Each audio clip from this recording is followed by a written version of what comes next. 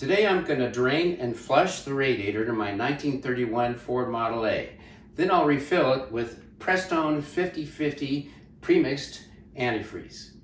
After I drain the old coolant, I'll add 3 gallons of white vinegar into the radiator and run it for a while.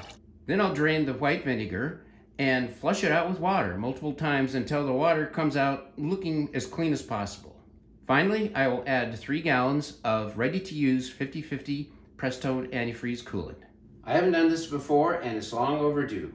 Although I've only driven it 150 miles, it is water and coolant sitting in a radiator. I've watched several videos on YouTube and it's a pretty easy thing to do, so let's get started. Let's open up the hood.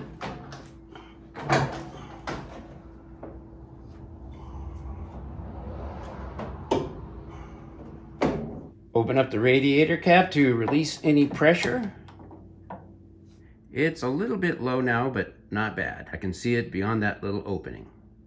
My dad often drove this Model A in parades in Anacortes, Washington, and he would sometimes have problems with overheating. The best solution my dad found was to replace the 3-bladed fan with this 4-bladed fan.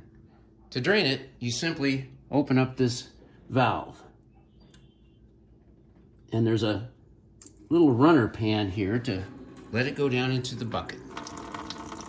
I'll open the valve a little further. You can turn this valve either direction to open it up, so you gotta be careful. Fully open when it's straight up and down. Looks clean from here.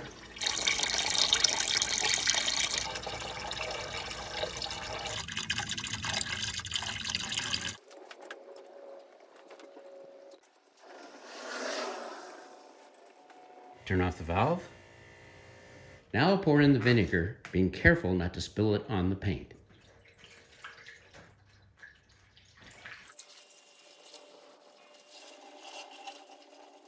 Don't want it to overflow and get on the paint.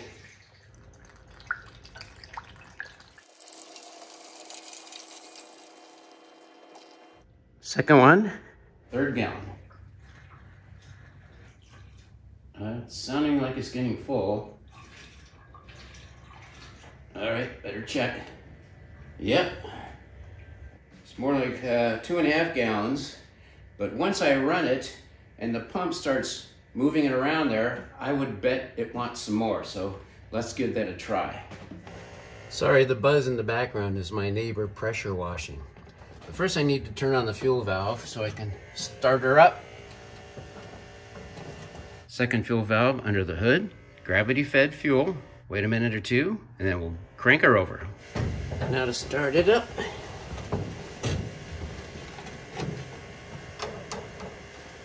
Turn up the throttle a little bit to increase the idle speed. Retard the spark. Okay. Get ready to pull the choke out.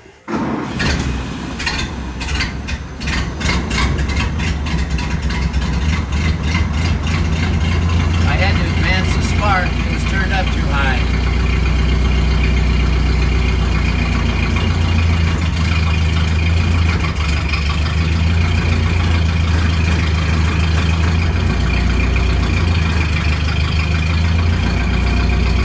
Pulling the choke out a little bit, keeps it going as it's warming up.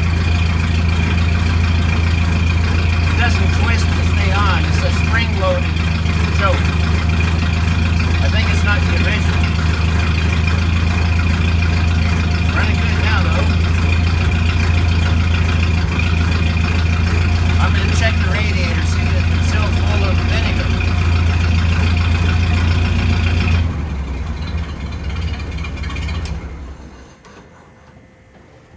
Okay, what have we got here?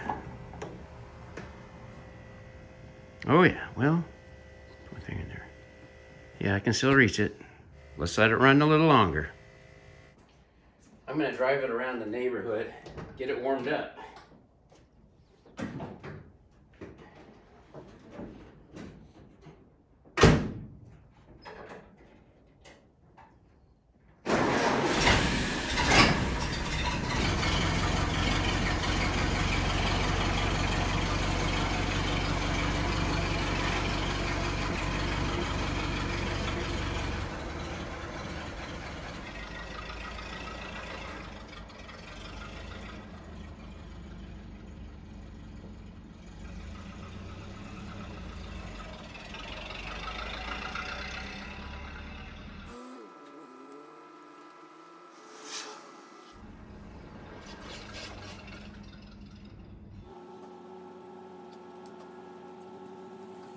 running good.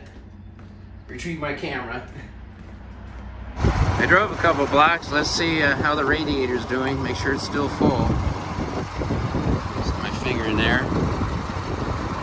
Oh yeah. And it's getting warm. Smells like vinegar.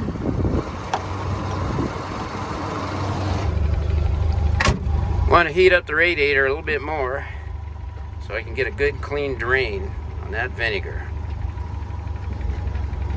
Anybody coming? I think I'm good.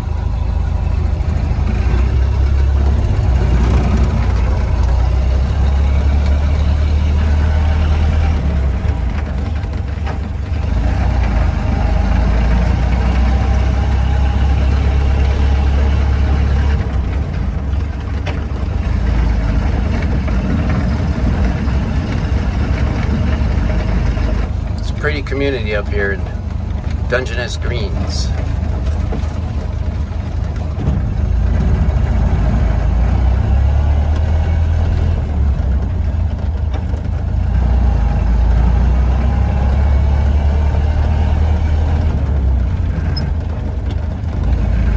Man, that was some of the smoothest shifting I've ever done.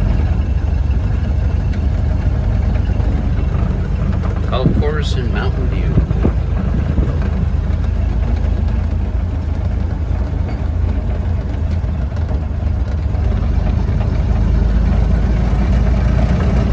Beautiful day. Gonna be in the 80s on Saturday during the parade, so that's my concern about the radiator overheating.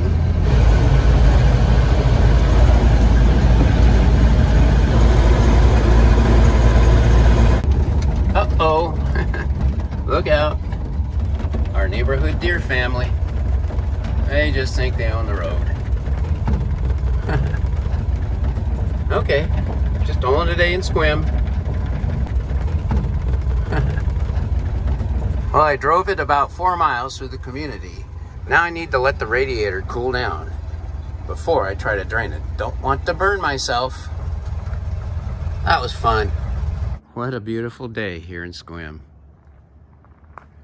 Mountains are peeking out with huge cumulus clouds above. I can't wait until the parade. Now I'm ready to drain the vinegar.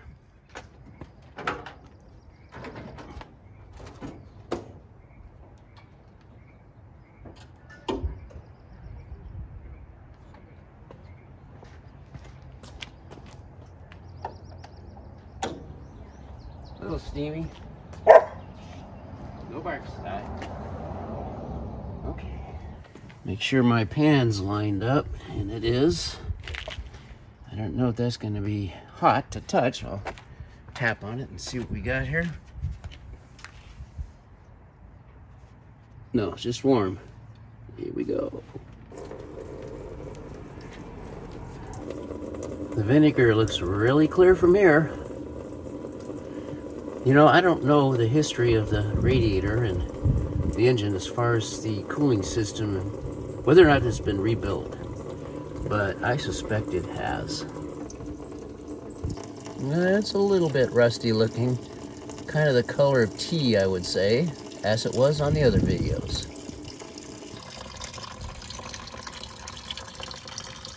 Drain all the vinegar out. As you can see, it's yellowish, kind of like a tea. So it definitely did its job. So I'm going to dump this along the roadside to kill some weeds. All right, weeds. I've already put some Roundup on them, but they keep coming back, of course, as weeds will do.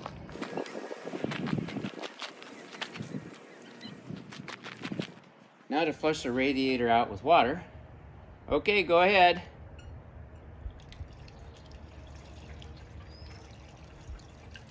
I'll need to do this several times and probably run the engine with just water in it to get it really clean before I put in the coolant.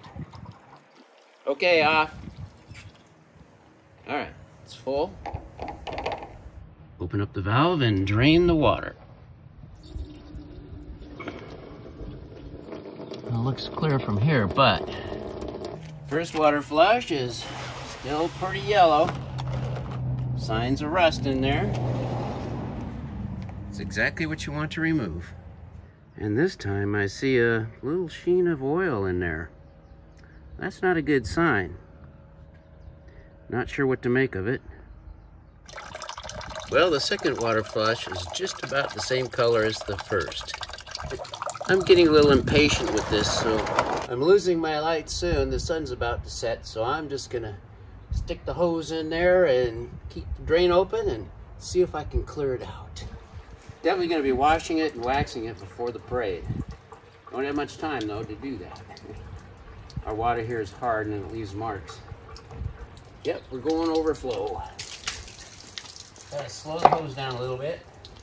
I'll continue without recording and get this done. It's now, in my opinion, clear enough to put in the coolant. The Prestone all vehicle, 10-year, 3,000 miles, ready to use. And it's green, just like what was in there before. Second gallon, half gallon more. We're done. Gotta keep an eye on this one. Yep, I think it's there. Ready for the parade.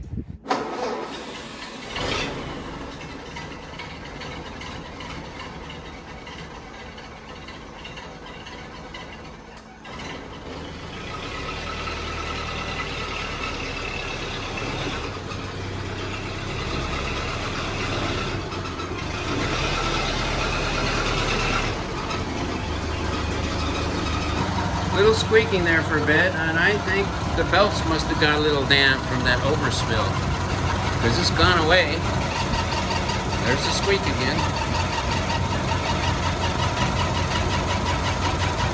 Let's check one more time if the radiator's full. Oh yeah, full with new coolant. We're good to go for the parade, at least for the engine. Need to polish her up though.